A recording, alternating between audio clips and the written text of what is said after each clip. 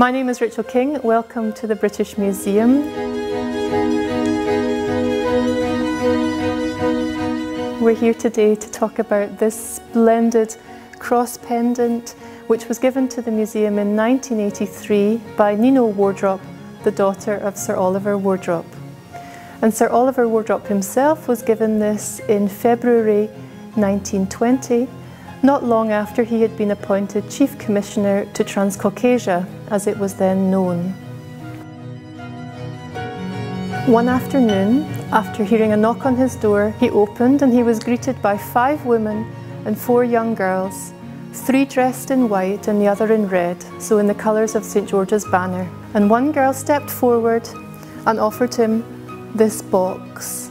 She curtsied and she asked him, would he accept this as a gift of happiness for his daughter Nino on the occasion of her Saint's Day.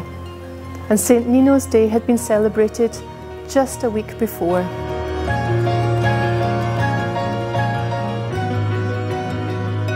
Wardrop was excited about the gift. We don't know exactly what happened in the half an hour or hour afterwards, but the young girls stayed with him, they had a drink, tea was laid out, and the girls played and sang for him. And then that evening he wrote a letter to his wife. He explained the gift and he described it in detail. And it's the pendant you see here in front of you. It's in the form of a cross.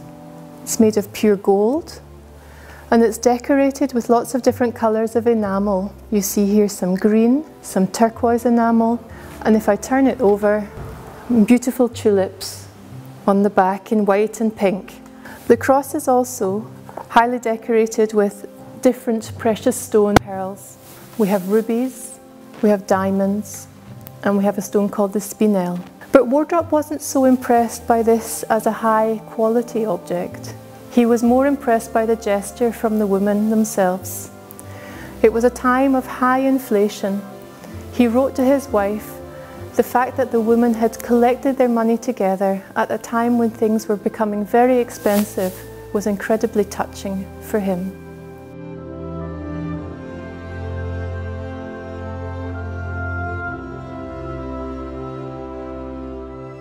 In the weeks afterwards, he researched the provenance of the object a little, but he was unable to find out from which noble or aristocratic family the cross had been bought.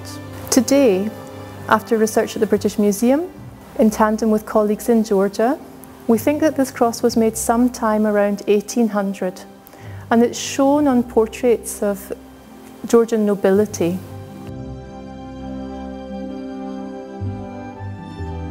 We're going to be displaying this in the British Museum for the first time in its own showcase in the Waddesdon's Bequest Gallery.